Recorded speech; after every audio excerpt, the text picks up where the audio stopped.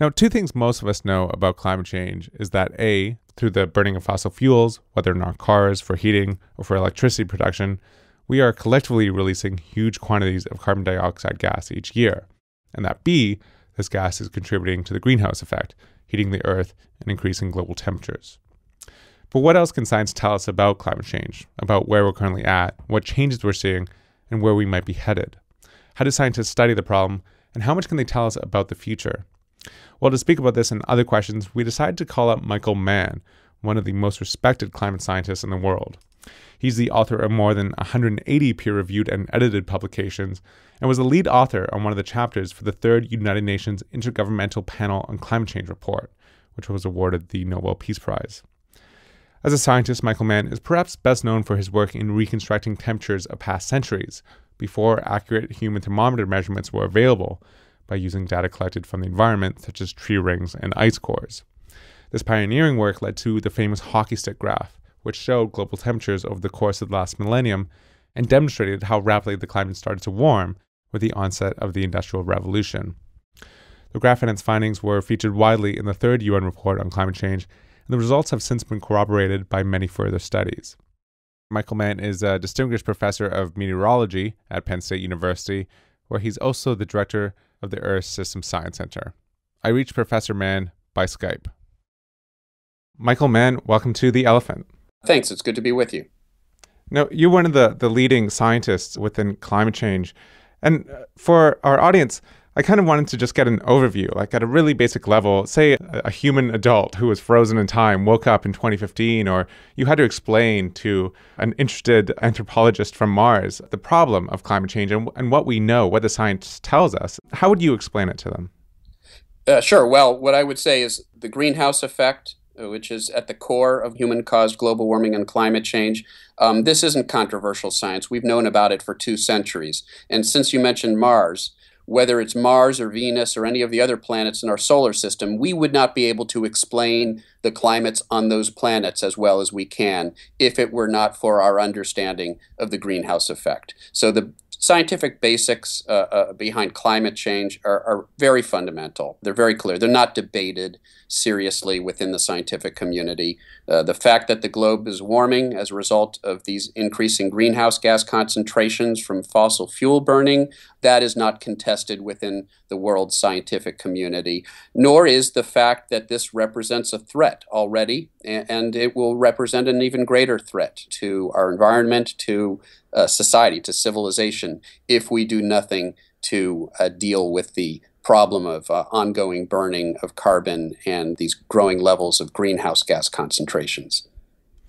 You know, the concentration of greenhouse gases of carbon dioxide is currently at above 400 parts per million. Can you put that into context? What does that mean in terms of both the outcomes and looking back at human history and past eras? Yeah, so the fact that we've now crossed 400 parts per million CO2 in the atmosphere, we have fairly strong evidence that we have not seen CO2 concentrations that high in literally millions of years. So we have to go back in time well past the dawn of human civilization to find greenhouse gas concentrations that were anywhere near that high, probably, again, 3, 4, maybe 5 million years. That drives home the fact that we are engaged in an unprecedented and uncontrolled experiment with the one planet that we know can support life. And that's a very dangerous thing to be doing. You know, the fact that CO2 concentrations are increasing so rapidly is really the problem. There's no question that there have been times in Earth's deep geological past, say 100 million years ago during the early Cretaceous period. We know CO2 concentrations, greenhouse gas concentrations, were higher at that time. But those long-term variations in the concentrations of these gases took place on timescales of 100 million years. We are making similar increases in the concentrations of these gases on a time scale of 100 years, 1,000,000 times faster. And that's really the problem. We are raising the concentration of greenhouse gases and warming the planet and changing the climate at a far faster rate than human beings or living things have ever had to deal with in the past. And there's no reason to believe that we have the adaptive capacity to deal with changes that continue to take place that rapidly. Now, one of the things that you're best known for is sort of projecting temperatures back into the past, sort of looking at the record and then building them up to today to track the temperature increases we're seeing as a result of the carbon dioxide buildup in the atmosphere. Can you explain just like at a fundamental level, like how do you actually do that? What sort of tools or data points do you use to try to figure out what temperatures were in the past? Sure. So I think you're alluding to the so-called hockey stick curve, which is this curve that my co-authors and I published a decade and a half ago.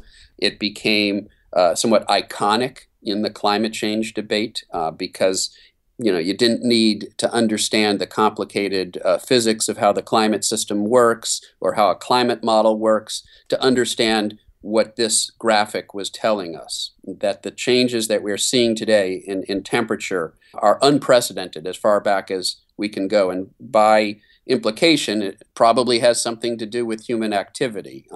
But this graph is based on using information like tree rings and corals and ice cores, natural archives that tell us something about how the climate changed in the deep past.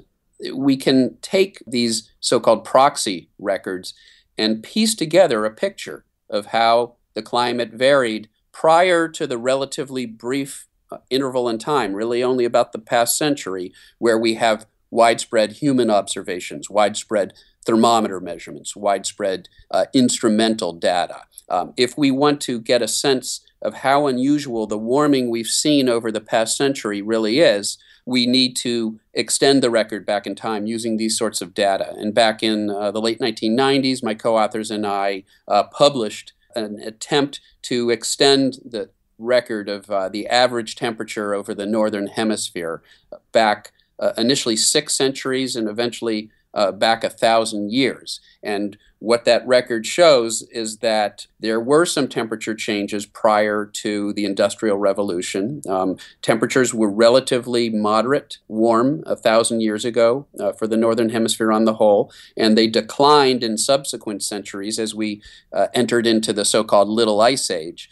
But then when we get to 1800 or so, when we get to the beginning of the 19th century, temperatures began to spike upward. And indeed, by the end of the 20th century, they reach levels that are unprecedented over the entire length of the record. And so if you imagine this curve, it looks a little bit like a so-called hockey stick. It's a long handle, gently sloping downward, followed by a very rapid upward spike, if you like, the blade of the hockey stick. And so the curve got that name.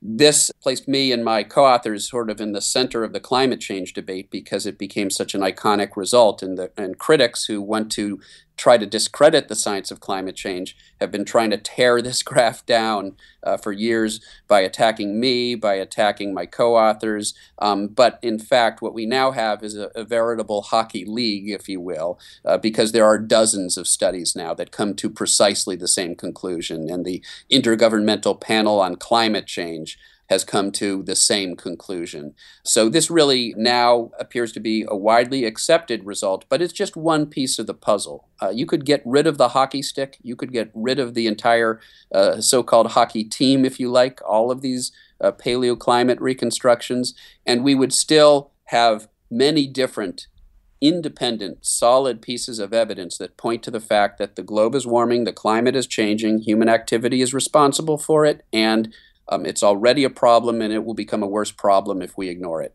And what are some of those other signals?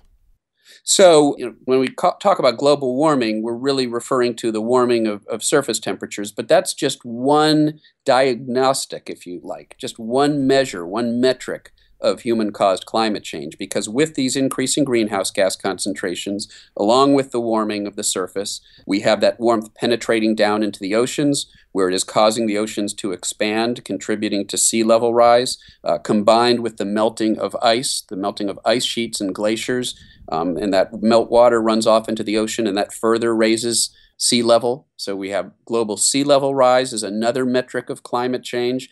Then we have shifting patterns of winds and oceans. And my co-author, Stefan Rahmstorf of the University of Potsdam, and I and a number of other scientists published an article in the journal Nature Climate Change a few months ago showing that the so-called conveyor belt ocean circulation that warms the North Atlantic to some extent, that helps warm Europe, appears to be slowing down already. Now, that was one aspect of climate change that was long predicted.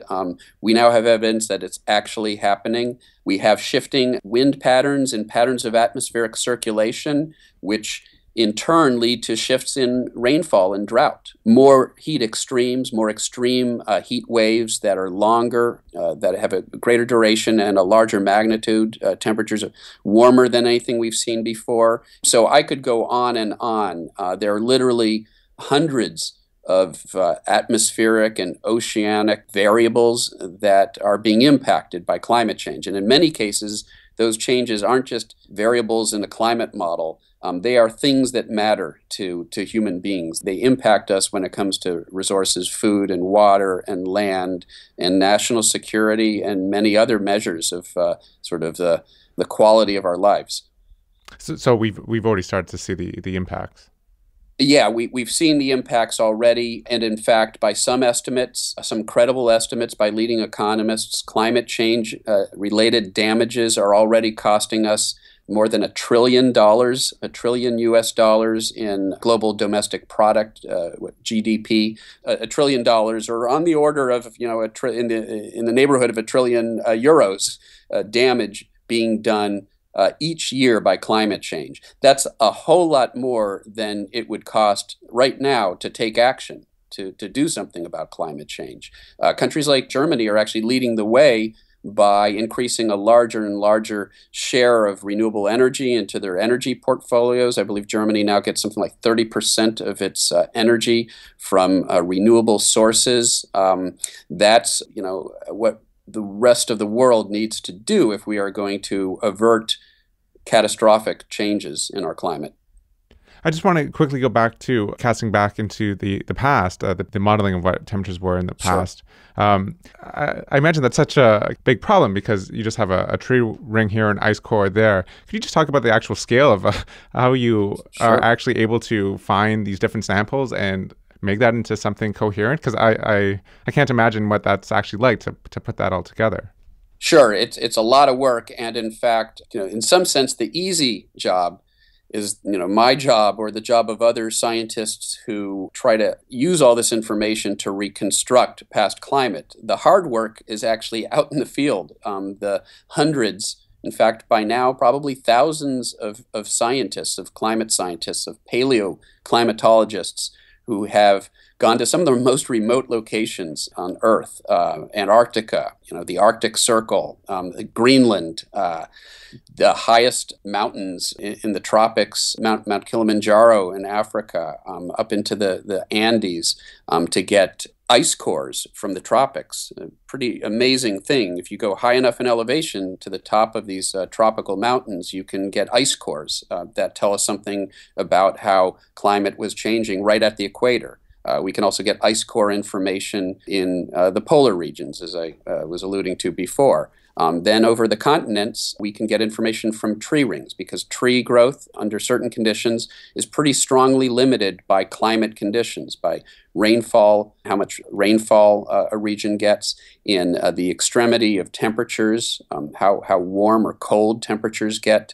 These have an impact on tree growth. And so if you look at the annual bands of trees and you collect lots of these records and you make a composite, you can actually really start to see the climate signals in these records. You can see volcanic eruptions in these records. You can see El Nino events in these records. And so these tree rings begin to give you information over the continental regions in middle latitudes. If you go too far towards the tropics, it turns out that trees don't tend to have strong annual banding, and so you lose that chronology that's so important. If you go to the poles, well, there are no trees. Right. So it only works in a certain band, I guess. Exactly, in a latitude band of the middle latitudes. But in the tropics, we've got corals, and the isotopic content of a coral's calcite skeleton the isotopes of oxygen that make up that calcium carbonate skeleton that we think of when we think of corals. Well, the relative abundance of the different isotopes of oxygen is a function of the seawater, of the salinity and the temperatures of the seawater. So you can start to see where you're filling in the gaps. In the tropics, the corals tell us about what the oceans are doing. At the poles, we've got ice cores. And how do the ice cores work? What can we find out by digging up the ice cores exactly? Yeah, great question. You can look at the ice core, first of all, and just see how much accumulation there was of ice in a given year when you have that annual banding. And it tells you about changes in precipitation, in that case, in the solid form of snow and ice.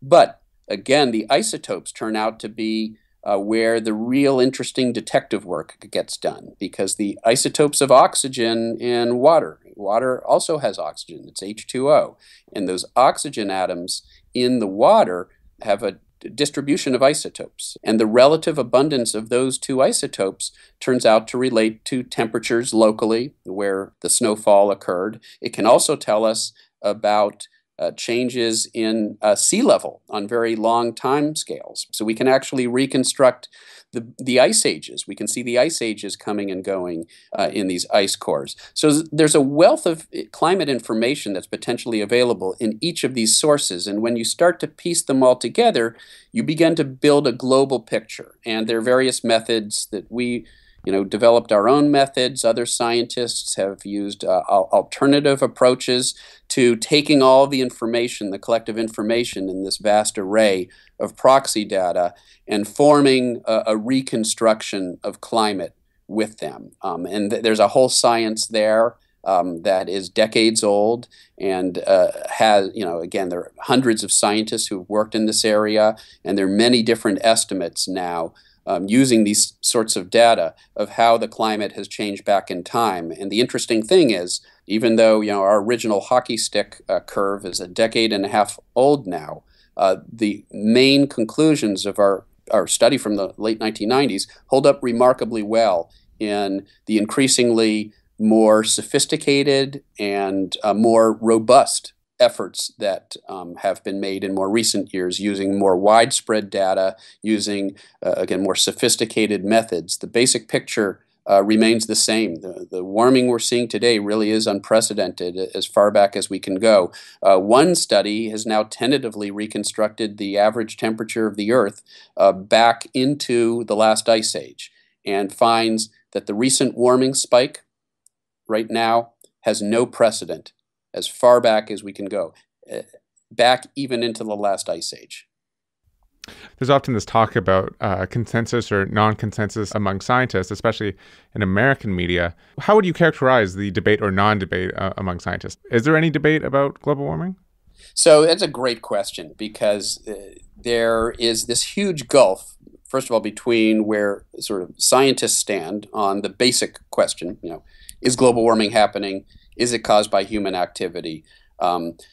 There's anywhere from a 97 to a 99% consensus among scientists publishing in the peer-reviewed scientific literature that global warming is real and it's caused by human activity. So that isn't something that's seriously debated in the scientific literature. It isn't something that's seriously debated at scientific meetings. And yet the public continues to have this perception that scientists are somewhat divided on those questions, in part because there has been a massive, very well-funded, very organized misinformation campaign by certain fossil fuel interests, those who don't want to see us regulate carbon emissions, those who profit tremendously right now from the unregulated burning of fossil fuels. They have, in many cases, sought to stymie efforts to introduce policies to deal with this problem here in the U.S. And they have engaged in a massive disinformation campaign, really, to try to fool the public, the American public, into thinking that there isn't a scientific consensus. It's very much like what was done by the tobacco industry decades ago, when faced with the prospect of the public learning of the very negative health impacts of their product. In fact, some of the same paid advocates who were advocating for tobacco interests in the 1980s are now advocating for fossil fuel interests in trying to discredit the mainstream science of climate change, in trying to undermine the public's understanding of that science. But the fact is that scientists are debating a number of very interesting questions. We're not debating whether global warming is real or caused by human activity. That bus left the station, more than a decade ago. That doesn't mean that we've answered all the interesting questions. There are wide open questions that have implications for policy, for adaptation, for example. How much worse will Atlantic hurricanes get? We don't yet have a firm answer to that question. How bad will drought in California get over the next couple decades? Again, there's some spread in scientific thinking on that issue. So when you get down into some of the details, precisely how much will the globe warm as a result of ongoing burning of fossil fuels and ongoing increases in greenhouse gas concentrations? There are a range of estimates because there are uncertainties in some of the physical processes that are involved, like the role that clouds might play. That turns out to be a pretty difficult problem because clouds are really small. The global climate models we use are really big, and so it can be difficult to represent clouds as accurately as we might like to in some of these models, and different physical assumptions about the role that clouds play therefore lead to somewhat different estimates of how much warming we'll see. But you can take all of that scientific uncertainty that exists, and it cuts both ways. Yes, certain projected impacts could perhaps be less than the models currently predict, but other impacts could be far worse. And the evidence that's come in over the last decade or so seems to be weighing in many respects, on the side of the models actually understating the rate at which things are happening. The models haven't been capturing the rate at which we are losing Arctic sea ice in the summer. The models have underpredicted the rate at which the ice sheets will continue to melt. The climate models predicted that we wouldn't see a loss of ice from the Greenland and Antarctic ice sheets for many decades to come, but the satellites are measuring that loss already. It's already happening decades ahead of schedule. And there are many such examples. So it turns out uncertainty, while it exists and while it drives a lot of the research, we don't keep on researching questions that have been more or less answered. What drives researchers are answering the questions that remain open. But it turns out that the uncertainty that remains because of those open questions could well mean that climate change ends up being even worse than we currently project. And so it is not, by any stretch of the imagination, a cause for complacency or an argument for inaction. If anything, uncertainty is an argument for taking even greater action because of the potential outcome where the changes end up being far worse than we currently estimate. Right. I guess, as you've said, it's a big experiment we're conducting, and we don't exactly know what's going to happen. That's right. To put it starkly, I mean, if we do nothing, paint me a picture of the type of world that we're headed towards. Yeah, well, I don't have to because Hollywood has already done that for us.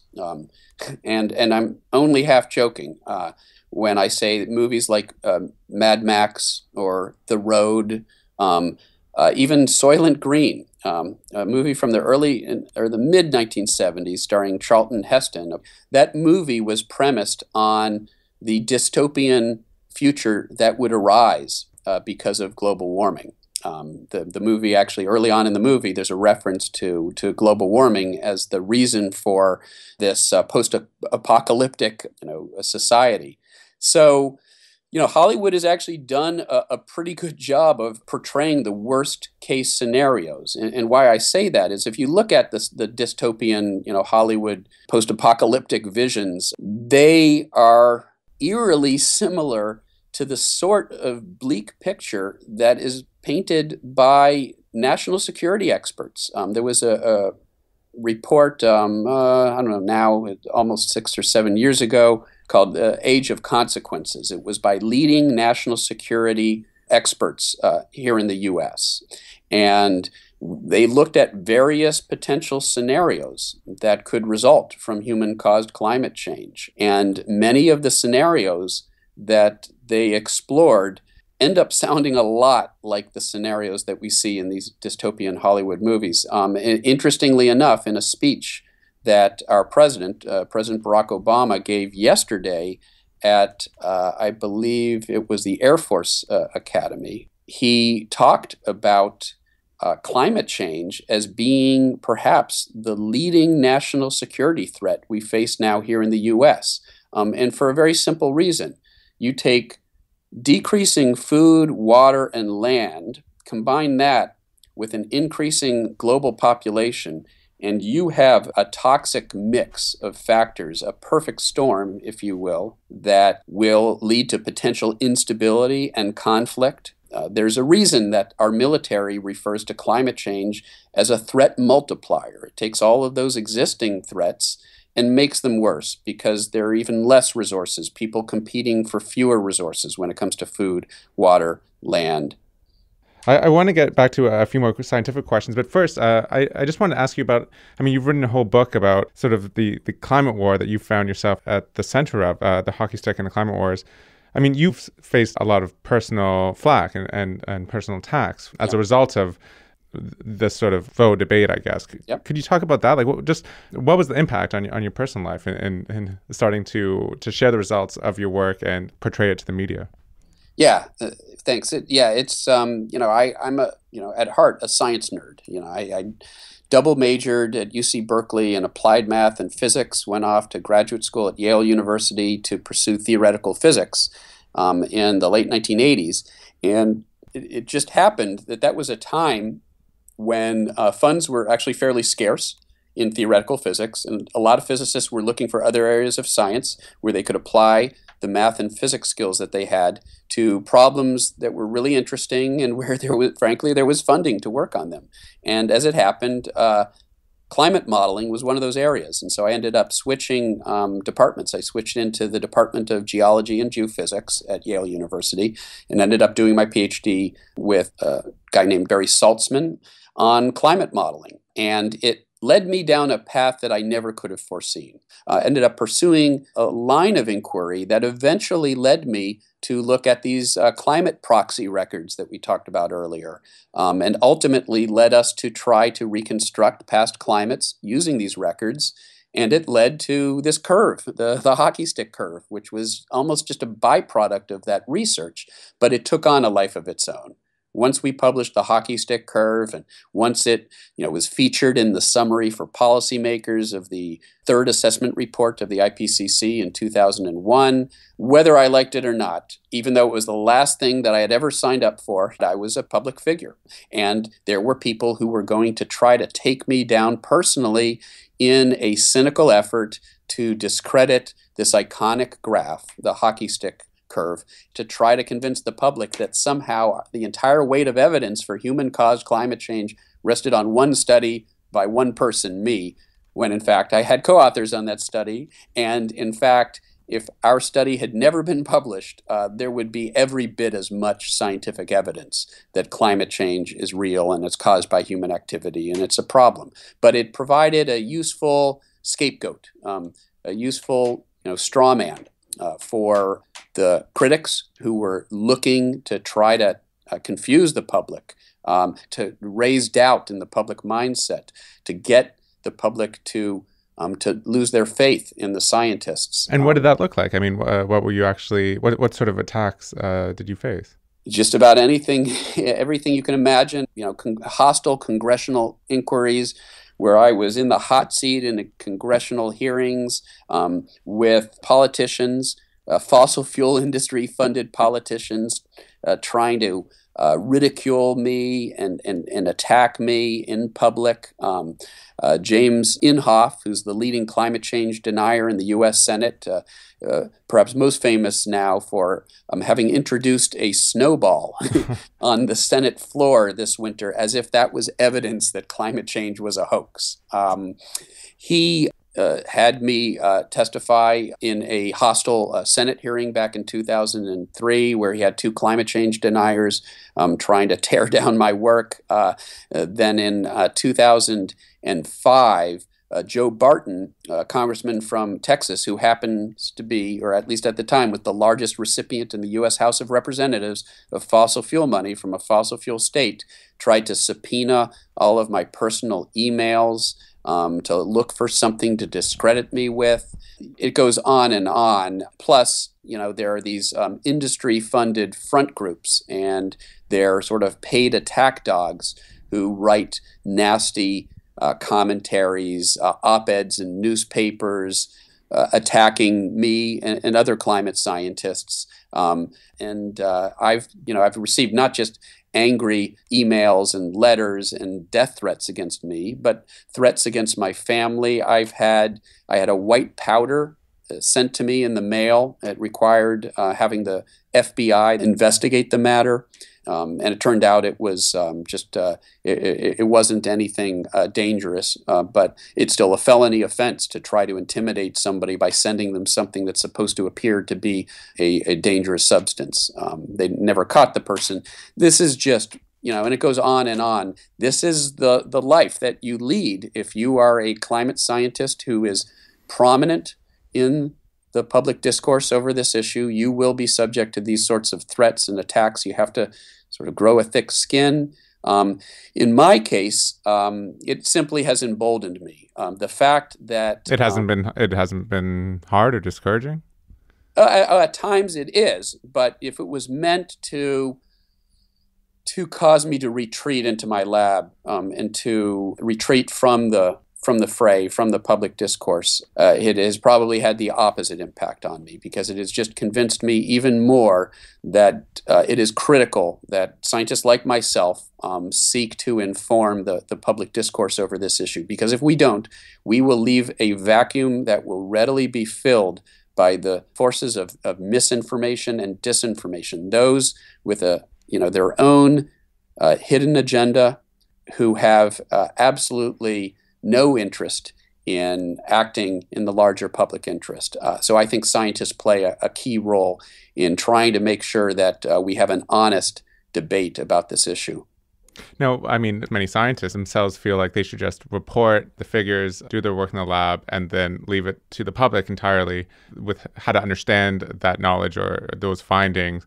As you've argued in an op-ed in the New York Times, it's not enough for scientists to stay on the sideline. They need to get involved in communicating that science to the public and its implications. Why do you think that's so important? Yeah, no, thanks. In fact, I entitled the op-ed, "If You See Something, Say Something." And that's of course a riff off of our Department of Homeland Security. That's a motto that they use in compelling the public to say something if they see something dangerous or suspicious happening from the standpoint of terror. Well, my point is, in choosing that title, is that we scientists see a near and present danger in human-caused climate change. And it is our responsibility to report that to the public. Now, that doesn't mean that we have to weigh in, nor should we necessarily weigh in on the specifics of the policy debate. Some scientists do. They have very strong opinions about what particular policy interventions should be used to address the issue of climate change. You mean like if we do a carbon tax or exactly. a cap and trade? Or Exactly. James Hansen, who I respect greatly, for example, has lobbied fiercely for a revenue-neutral carbon tax. So he's very specific about what sort of instrument we should use to address the problem. I don't see myself wanting or trying to play that precise a role. I see my role and the role of scientists in general as informing the public discourse, informing the debate, making sure that when politicians debate the sort of policy prescriptions for dealing with the climate change problem, that it is informed by and embraces what the scientific community has to say about the nature of the problem, the nature of the risks that are involved. I see us, in a sense, as sort of referees in making sure that debate takes place on honest terms. And I think that if we don't do that, we leave a vacuum which will most certainly be filled by the forces of misinformation and disinformation. So we do a disservice to the public if we simply choose to sit out on this discussion. So, as we mentioned before, it's 2015. The concentration of carbon in the atmosphere is now over 400, something we haven't seen for perhaps millions of years. How much warming have we seen so far? Yeah, we see just under a degree Celsius warming relative to a pre-industrial baseline. Some scientists cite a smaller number because they start at 1850, but there was actually some anthropogenic greenhouse warming before 1850. If you go back to 1800 or so and try to get a true pre-industrial baseline, it's just about a degree Celsius now. And the fact is that most scientists, sort of the prevailing view of scientists who study the impacts of climate change, is that anything more than about 2 degrees Celsius warming of the planet relative to pre-industrial is where we really start to see the most severe, the most dangerous, potentially irreversible changes in climate. And we probably want to do everything we can to avoid warming the planet beyond that truly dangerous limit of 2 degrees Celsius. Well, so we're halfway there already. There's another half a degree or so Celsius probably already in the pipeline, already baked in because of the carbon we've emitted into the atmosphere thus far. It will continue to warm the surface of the Earth for decades to come, for more than a century. And that means we've probably already committed to at least 1.5 degrees C warming. That means even if we were to stop right away? Even if we were to stop emitting carbon now. That means that we really have a pretty small amount of wiggle room. No more than 0.5 degree Celsius. We've already emitted well over half of the carbon necessary to commit us to 2 degrees Celsius warming. And if you extrapolate fossil fuel burning forward under sort of business as usual, where the industrializing countries like India and China and the rest of the developing world start to ramp up their carbon emissions, we get there pretty quickly. And so we really have to act now to begin decreasing our emission of carbon if we are going to avoid that 2 degrees Celsius limit.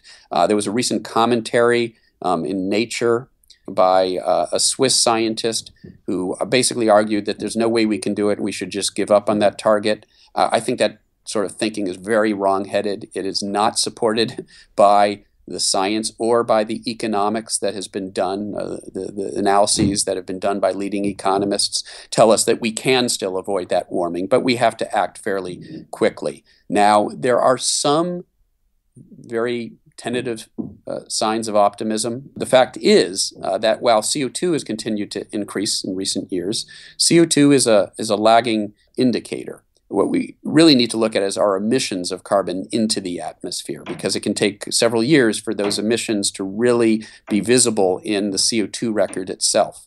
And the recent emissions, last year, we saw for the first time global economic growth in the face of stagnant carbon emissions. Carbon emissions didn't go up. They actually went slightly down, and yet we grew the global economy at several percent, seeming to suggest the possibility that maybe we are beginning to witness that decarbonification of our economy. And efforts like those by Germany to meet an increasingly large market share in their energy market through renewable energy may be starting to pay dividends.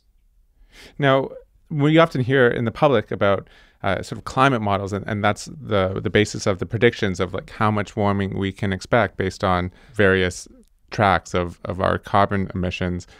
I mean, at a really basic level, I was wondering, just what does one of these models look like? I mean, there must be just hundreds or thousands of inputs, and like, can you just, for a layperson, explain what it actually looks like on your end?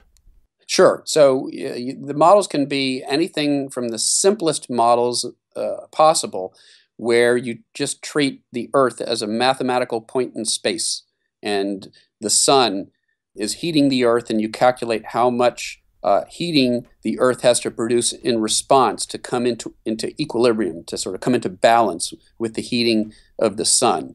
It's called an energy balance model. I wrote an article in Scientific American last year where I used such a simple model to look at different possible future warming scenarios. And it turns out that those really simple models can actually give pretty meaningful results if you're only interested about the global average temperature. So you're using really basic physics of energy and radiation, and you can get meaningful answers from those very simple models. On the other hand, if we want to be able to say something about how rainfall patterns and drought patterns in the US or in Europe are going to be impacted by increasing greenhouse gas concentrations, then we need to use far more elaborate models that have the relevant physics that resolve, the pattern of winds, atmospheric winds, that resolve the pattern of ocean currents, that resolve the effects of topography, of mountain ranges on the behavior of the atmosphere. Right. So I see. So you can see really basically average temperature or average heat in and average heat out kind of, and what that Yeah. would have on the average whole. But the actual impacts in any region, though, that's where it gets much more complicated.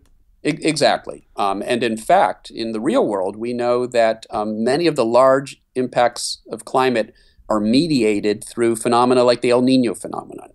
El Nino had a profound influence on weather patterns around the world over this past year. This emerging El Nino has influenced rainfall patterns and temperature patterns around the world. And it's a reminder that if we want to really be able to say, how those regional patterns of weather will be impacted by climate change, we better be able to say something about how climate change will impact the El Nino phenomenon itself. The El Nino will be one mediator of the impact of human-caused climate change. Yet there's still some uncertainty about how precisely El Nino will change because of human-caused climate change. And that has to do with some of the really subtle features of the physics of El Nino.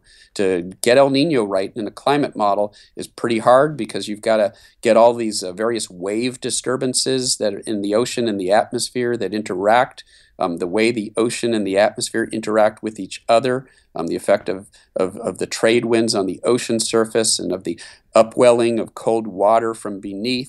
And that requires really detailed physics and running models at really high resolution so you can resolve those physics. And that's a challenge, even for some of the higher resolution climate models today. So high resolution, what does that mean? Yeah, so a high resolution might mean that you take the Earth and so all these models break the Earth up into lots of little boxes, and they solve the equations of physics and chemistry and biology for each of these boxes and how these boxes interact with each other.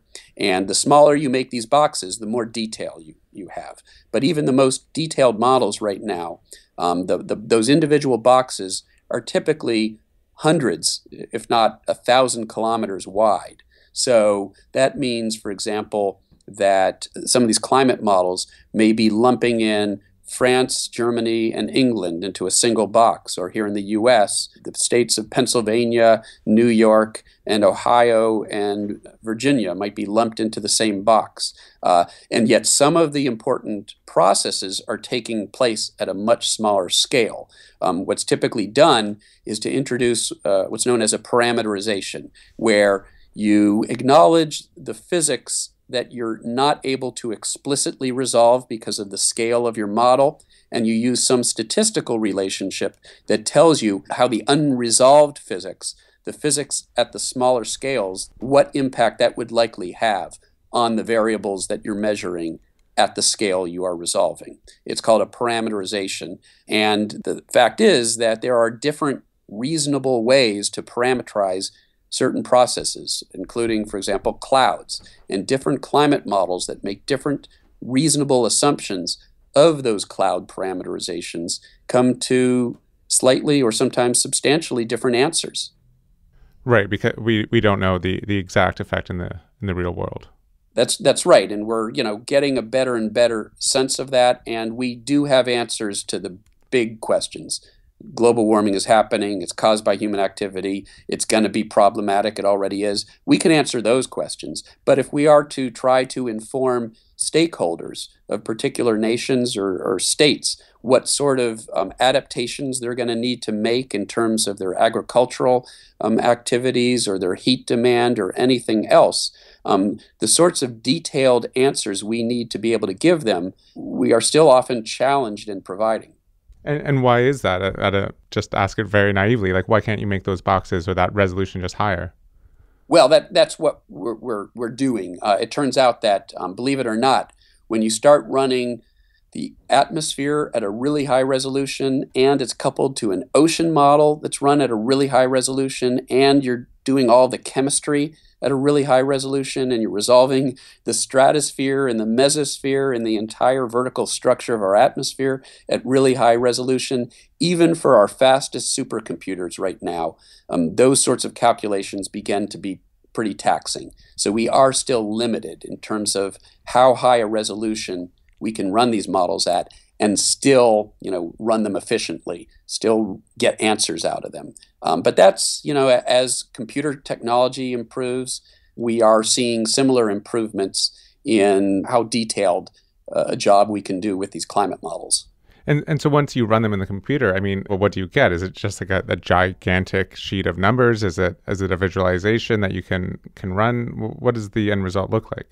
Yeah, so you get, ultimately the computer model is going to give you numbers, but just like, a weather model would give you numbers. A weather model would give you a distribution of temperatures and pressures, surface pressures, and all sorts of variables, and then you render those numbers using some sort of appropriate graphics interface. You produce pretty plots or animations. It's no different with a climate model. Just like a numerical weather forecasting model, the same model that ultimately underlies the pretty pictures we see on the nightly weather reports on television screens. We can do the same thing with climate models. We take all those numbers and we turn them into plots, fields, graphs that tell us about how these things are changing. And so when people point at California, for example, and the drought happening there, can we say that sort of thing is from climate change? So I'm among I think, an increasingly large group of climate scientists who very much think that we can see the fingerprint of human-caused climate change in the current California drought. And there's been some debate in the scientific literature. I think that some who have argued that we can't yet see the human fingerprint have used flawed reasoning. They will, for example, just look at the precipitation. But that isn't the only thing that contributes to drought. California has had its warmest year on record, and warmer temperatures mean more evaporation of water from the soils, means earlier melting of any snowfall accumulation. And so the unusual warmth almost certainly is contributing to the intensity and duration of this drought. I think it's pretty clear that this drought was made worse by human-caused climate change, and it isn't coincidental that this current California drought, as some of the paleoclimate specialists tell us, is probably the worst in at least 1,200 years. I don't think that's a coincidence. I think we do see the fingerprint of human influence in this drought, and it's a picture. It paints a pretty dire picture of what's to come if we don't tackle this problem now. Do you think it's one of those maybe sad things in that we actually have to see something in order to have the will to do something about this? Well, unfortunately, there are examples, many examples. History is perhaps replete with examples of where we wait until a problem becomes extreme, acute, before we act. And one can point, for example, to the pollution, air pollution and water pollution back in the 1970s. We allowed the dumping of toxic chemicals into our waterways. And it wasn't until the Cuyahoga River in Ohio caught fire that we recognized that, wait a second, something's wrong here. We had to wait until a river caught fire before we recognized that we had gone too far. But we acted. And a similar argument can be made for acid rain or ozone depletion. Yes, we let them go too far. We let these problems get worse than we should have. But when we were at the precipice, we acted in time to avert a catastrophe. We did it then. We can do it again. To those who say, well, there's no way we're going to tackle this problem, there's no way we're going to rise to the occasion, history suggests otherwise. And whether, Hurricane Katrina or Superstorm Sandy or the California drought was our Cuyahoga River moment, I believe we are nearing that, and I think we are nearing a true tipping point, not in the climate. We may be nearing tipping points in the climate, but the tipping point I'm talking about is a tipping point in the public consciousness, and I think we're nearing one. And I have some optimism, as do many of my colleagues, going into this all-important climate summit in Paris later this year. I saw a letter that you wrote somewhere about as part of this project of how does it make you feel, or maybe I'm getting Right. that wrong, but do you remember the name of the project?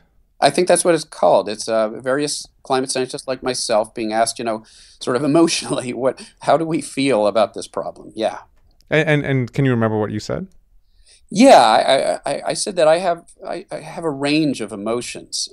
I go through all of the emotions when I reflect. I mean, I don't always, sometimes I'm just speaking as a scientist and I'm pretty sober and pretty dry in what I have to say about the science. But there are those other times where I have an opportunity to reflect on, what does it mean to me as a human being?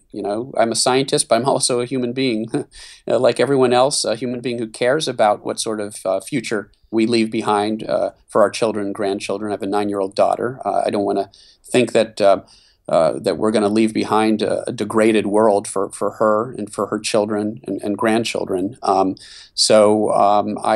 reflect on this problem sometimes as a parent and as a citizen who cares about our duty to conserve our environment, to preserve our environment, to preserve our climate. And in so doing, I go through all the full range of emotions, disgust and anger towards those who are knowingly trying to mislead the public into not acting on this threat.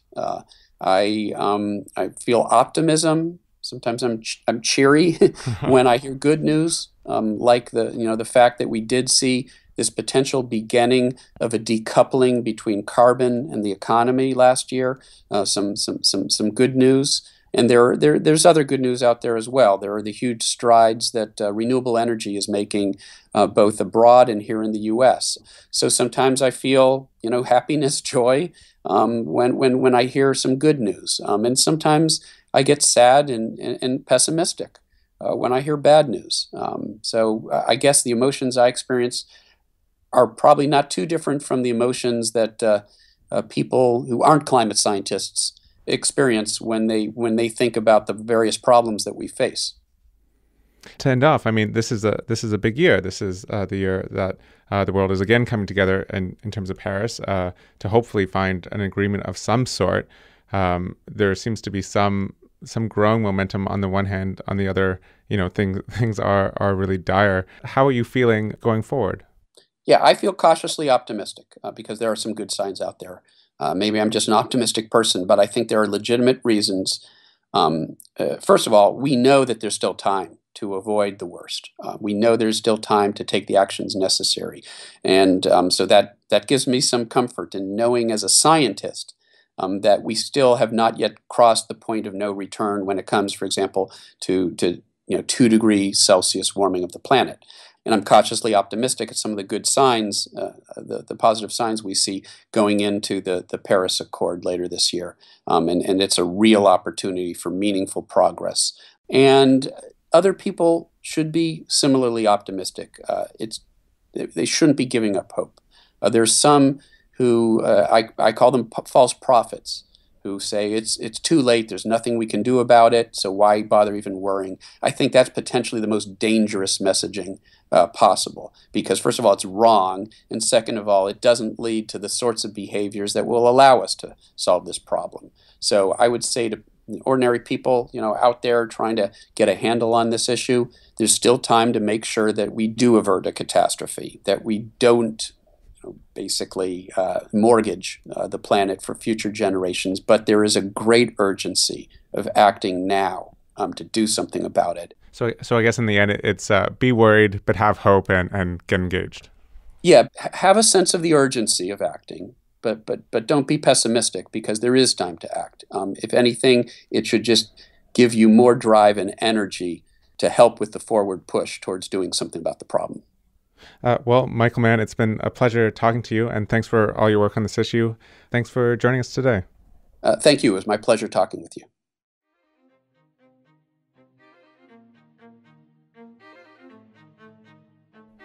That was my conversation with Michael Mann, Distinguished Professor at Penn State University and the Director of the Earth Systems Science Center. And that's all for the first episode of The Elephant, our very first one. The Elephant is made possible with funding by the CKAA, a European society of entrepreneurs, scientists, students, professionals, and policy officers working to create a climate-resilient society. Find out more at ckaa.eu. The show is put together by myself, Kevin Caners, with help from Patrick Chadwick and executive producer Matthias Gutz. Additional thanks this week to Christina Peters, Stefan Lischka, and Martin Hirsch. Our logo was designed by Joseph Nowak. You can find us online at elephantpodcast.org, and we're also on Facebook and Twitter. Our handle is @elephantpodcast.